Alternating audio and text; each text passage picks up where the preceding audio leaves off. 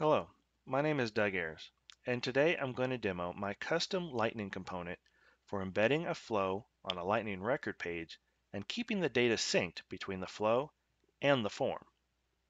First, we need to set up our flow.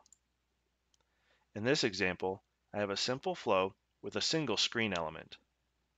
It also has a single text input variable. I've named it account ID, and this is what will receive the record ID when embedded on the Lightning record page.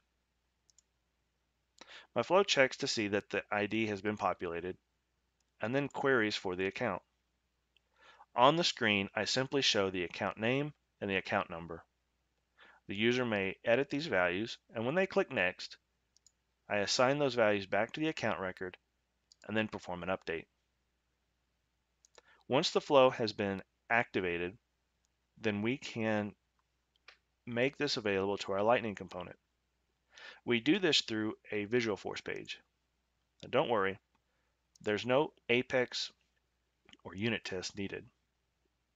In fact, you only need to change 2 lines. At line 13, you can replace the name with the name of your flow. And then on line 14, you change the parameter name to the name of your input text variable to receive the record ID. While we're here, I'll explain what the rest of the page is doing.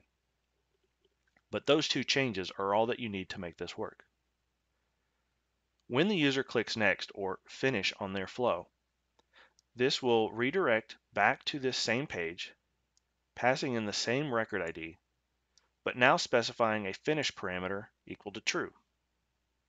The script at the bottom of the page waits for this parameter to be set to true and then posts a message back to the parent Lightning component to let it know that we would like the other components on the record page to be refreshed to pick up the new data changes.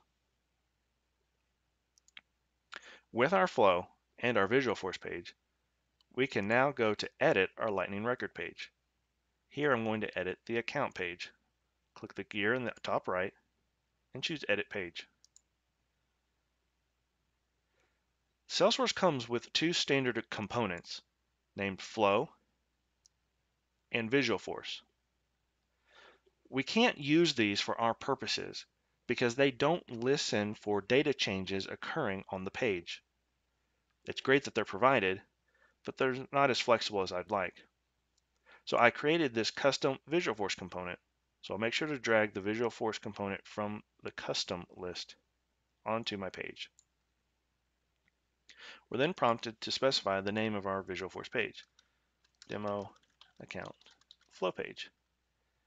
And I'm going to increase the height to 225 pixels. I'll save the page, navigate back to our account,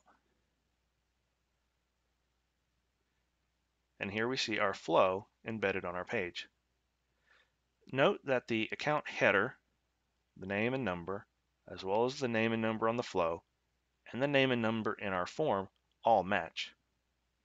If we make a change to this name in the form, for example, remove the LLC and perhaps change the number by adding 456, if we save, this will be reflected throughout the rest of the page.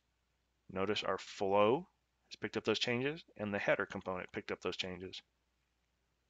Likewise, we can change the account name and number within the flow, perhaps add back the LLC and add the letters ABC to our account number. We'll click Next.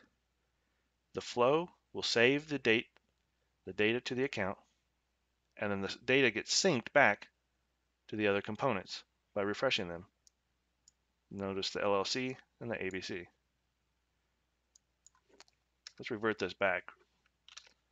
We'll remove the LLC and set the account number back to 123. Click Next. And note that the data gets synced again. And we can keep doing this all day long.